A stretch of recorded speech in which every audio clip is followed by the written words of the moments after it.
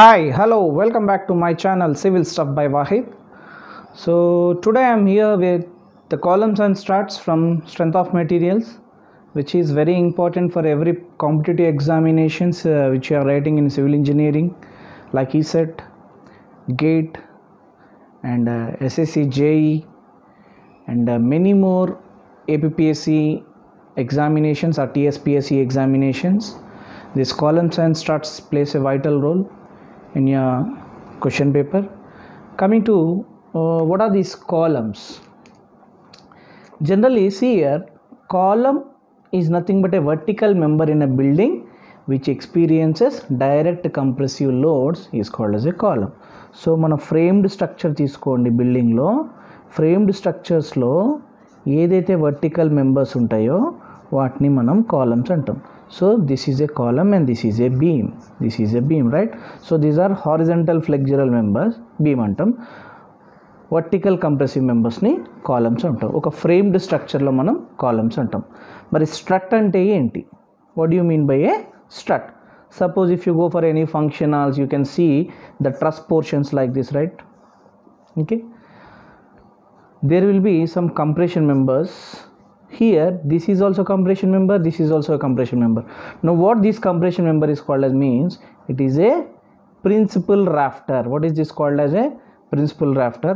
Whereas this inclined member which is also taking the means which is also experiencing the compressive loads is nothing but called as a strut. Okay, so now both columns and struts will be taking what? Compressive loads only. Because of this taking compressive load, these are considered as compression members. Okay, so ఈ చాప్టర్లో మనం enter అయ్యేటప్పుడు కొన్ని keywords అనేటివి ఉన్నాయి. Keywords అవి చాలా important. థియరిటికల్గా మనకు క్వశ్చన్స్ కూడా రావచ్చు. థియరిటికల్ ఇన్ ద సెన్స్ మనకు క్వశ్చన్స్ వచ్చే ఛాన్సెస్ ఉన్నాయి.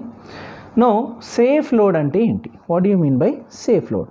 Suppose if I take a column and if I'm applying A axial load, axial load apply చేసినప్పుడు మన క్రిటికల్ లోడ్ కంటే తక్కువ లోడ్ ఉండి మనం యాక్చువల్గా కాలం మీద ఏదైతే అప్లై చేస్తున్నామో దాన్ని మనం సేఫ్ లోడ్ అంటాం. Means the maximum load well below the critical load which is actually applied to a column is called a safe load. Actual load which is applied on the column is called as a safe load.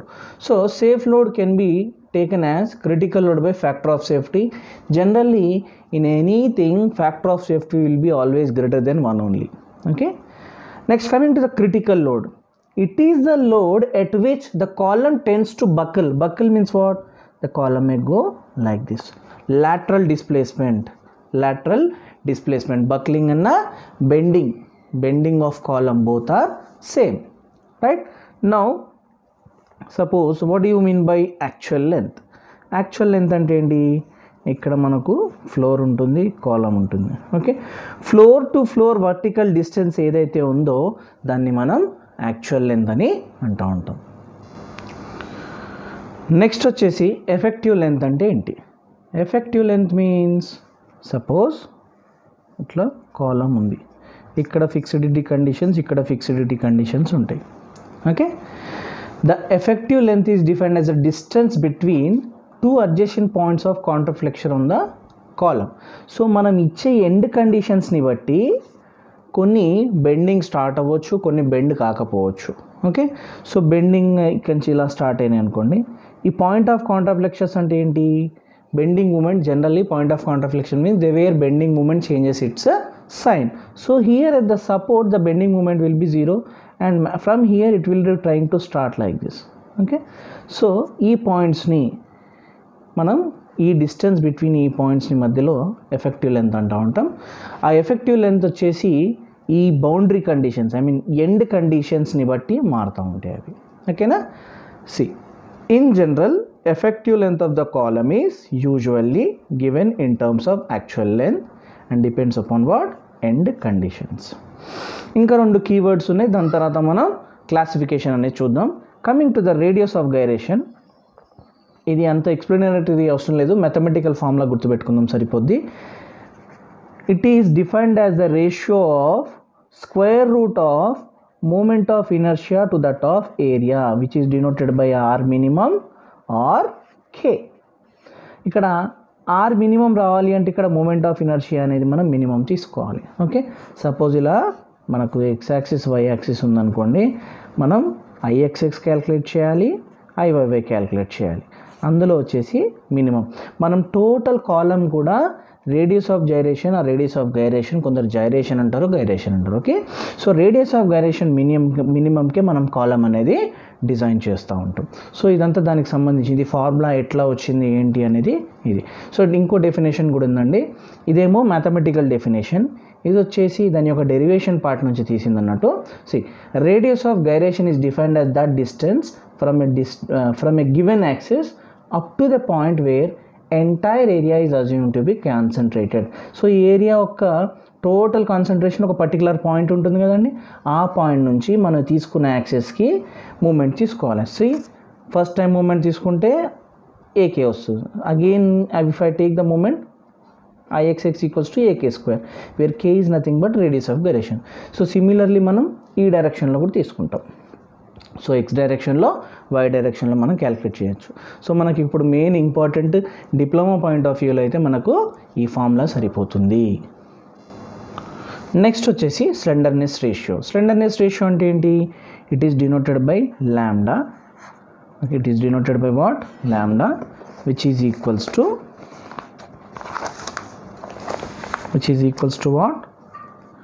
It is the ratio of L effective by R minimum. So ఇక్కడ effective length by R minimum. R minimum అంటే ఏంటి? Radius of gyration. So ఎలా వస్తుంది ఇది?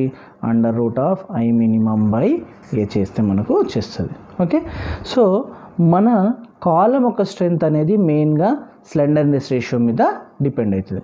So స్లెండర్నెస్ ratio increase అయిన కొద్దీ load carrying capacity అనేది తగ్గిపోతుంది. మరి స్లెండర్ అంటే ఏంటి? What you mean by slender? Means thin. Slender means what? Thin. Okay, ratio different. Slender means what? Thin. So column, long కాలం తీసుకోండి, లాంగ్ కాలం వచ్చేసి పొడుగు ఉంటుంది కాబట్టి, ఇలా పొడుగు ఉంటుంది కాబట్టి బకిల్ అయ్యే ఛాన్సెస్ ఉంటా ఉంటాయి. Okay, next classifications of columns చూద్దాం మనం. Classifications of columns first based upon స్లెండర్నెస్ ratio కనుక తీసుకుంటే లాంబ్డా వాల్యూ లెస్ దెన్ 32 ఉంటే మనం షార్ట్ కాలం అంటాం. Next if lambda value is greater than 120 ఉంటే మనం లాంగ్ కాలం అంటాం. ఒకవేళ 32కి మధ్యలో టు 120 మధ్యలో, 32 నుంచి 120 మధ్యలో కనుక లాంబ్డా వాల్యూ వస్తే దాన్ని మనం మీడియం కాలమ్స్ అంటూ ఉంటాం. ఇది classification based upon స్లెండర్నెస్ ratio. Next based upon failure వచ్చేసి షార్ట్ కాలం ఎప్పుడైనా కానీ క్రషింగ్ వల్లనే ఫెయిల్ అవుతుంది. నెక్స్ట్ లాంగ్ కాలం వచ్చేసి buckling are which is called as a bending వల్లనే ఫెయిల్ అవుతుంది. ఓకే, మరి బక్లింగ్ ఎందుకు అవుతుందంటే లాంగ్ కాలం కదా, ఏమవుతుంది? స్లెండర్నెస్ రేషియో వాల్యూ పెరిగిపోతుంది. సో స్లెండర్నెస్ రేషియో వాల్యూ పెరిగితే లాంగ్ కాలం ఏమైతే లోడ్ క్యారింగ్ కెపాసిటీ తగ్గిపోతుంది. బక్లింగ్ అంటే ఏంటి? ఇది వరకు చెప్పినట్టే కాలం యాక్సియల్ లోడ్ తీసుకున్నప్పుడు ఏమవుతుందంటే ఇలా బెండ్ అయ్యే ఛాన్సెస్ ఉంటుంది, లాటరల్ డిస్ప్లేస్మెంట్. దీన్ని మనం బక్లింగ్ అంటూ ఉంటాం. ఓకే, సో ఇంకోటి మీడియం కాలమ్స్ వచ్చేసి క్రషింగ్ వల్ల కావచ్చు, బక్లింగ్ వల్ల కావచ్చు ఫెయిల్ అయ్యే ఛాన్సెస్ ఉన్నాయి. ఓకే, సో ఇదివరకు చెప్పాను కదా, the strength of the column depends upon the స్లెండర్నెస్ ratio and end conditions. Next వచ్చేసి classification based upon the length to least lateral dimension. Least lateral dimension అంటే ఏంటి? సో ఇక్కడ చూద్దాం మనం. సపోజ్ ఒక కాలం ఉంది. ఓకే, ఒక కాలం ఉంది, ఇది వచ్చేసి దీని లెంత్. ఒకవేళ రెక్టాంగులర్ కాలం తీసుకుంటే, ఓకే, సో ఇదేంటి? ఇది small AB and this is the effective length. Okay, suppose ఈ లెంత్ కనుక ఇందులో లీస్ట్ డైమెన్షన్ ఏంటంటే ఏ is the least and B. Suppose ఏ వచ్చేసి నాకు 200 ఉంది, బి వచ్చేసి సపోజ్ 300 ఉంది. So L less than 8 times of tea అంటే suppose 8 into 200 means what? 1600. Okay, ఇది వచ్చేసి లెంత్, ఇది వచ్చేసి. సో క్లాసిఫికేషన్ వచ్చేసి లెంత్ని బట్టి 8 టైమ్స్ స్మాలర్ టైమ్స్ ఉంది. Suppose 8 × 200, so 1600. ఓకే, ఒకవేళ ఈ లెంత్ కనుక 1.6 1600 mm అంటే 1.6 మీటర్ కంటే తక్కువ ఉందనుకోండి, దాన్ని మనం షార్ట్ కాలం అంటాం. సపోజ్ ఒకవేళ కనుక A × 30 means 200 × 30, how much it is 6000. ఒకవేళ ఈ లెంత్ కనుక 6 మీటర్స్ ఎబవ్ ఉంటే దీన్ని మనం లాంగ్ కాలం అంటాం. ఒకవేళ ఈ కాలం లెంత్ కనుక greater than 8 times of A but less than 30 times of A అంటే ఏంటి, గ్రేటర్ దెన్ 1.6 ఉంది, లెస్ దెన్ 6 మీటర్స్ ఉంది, దీన్ని మనం ఏమంటాం, మీడియం కాలం అంటాం. Okay,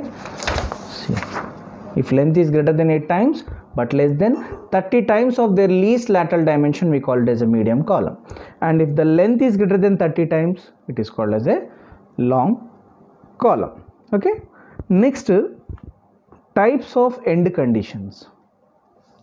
So types of end conditions అంటే ఏంటి, మన కాలం అనేది ఫిక్స్డిటీ ఉంటాయి. ఓకే, సో ఫిక్స్డిటీ కండిషన్స్ అంటే ఏంటి, ఇది వచ్చేసి ఫిక్స్డ్ కండిషన్, ఇది వచ్చేసి pinned are hinged condition, and ఇది వచ్చేసి free conditions. Okay, pinned are hinged అంటే వచ్చేసి ఏమంటాం, పొజిషన్లో ఉంటుంది బట్ డైరెక్షన్లో మూమెంట్ ఉంటుంది. ఓకే, ఫిక్స్డ్ వచ్చేసి డైరెక్షన్ పొజిషన్ రెండు ఫిక్స్డే ఉంటాయి. ఓకే, ఫ్రీ వచ్చేసి పొజిషన్లో ఉండదు, డైరెక్షన్లో ఉండదు. సపోజ్ మన బిల్డింగ్లో తీసుకోండి, ఒక బిల్డింగ్ కనుక తీసుకుంటే గ్రౌండ్ ఫ్లోర్ అయిపోయింది, ఫస్ట్ ఫ్లోర్లో ఓన్లీ కాలమ్స్ లిఫ్ట్ చేసి పెట్టాం, రేస్ చేసి పెట్టాం. So that column is nothing but one end fixed, other end free condition అన్నట్టు.